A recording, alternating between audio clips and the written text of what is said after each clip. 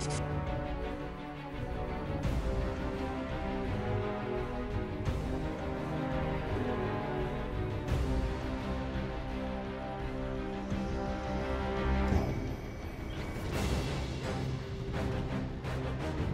I'm Jack Eglin, I'm 17 years of age and I fight at Dragon's Lair MMA in Melksham.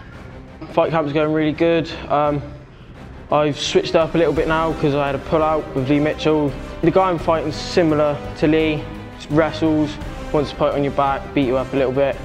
So the only thing I've changed is I'm working in combining my hands, my kicks, getting the spools better than they were last time in my last fight.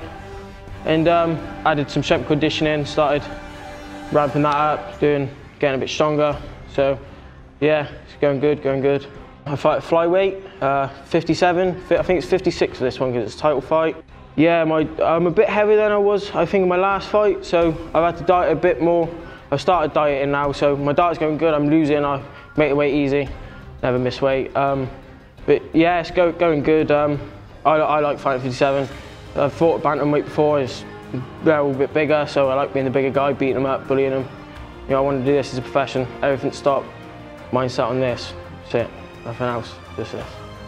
I want to have at least 15 amateur fights. I want to hopefully go undefeated. If not, I'm not too fast, win or lose.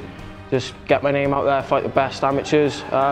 Once I've done that, I want to turn pro and fight on all the biggest shows, UFC, become #1.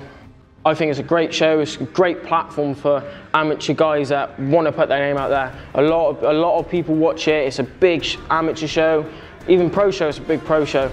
Probably is the best show I've probably fought on, and I'm happy to fight on there again. Like first show, it's just as ran exactly the same as Cage Warriors or the UFC ran pretty well.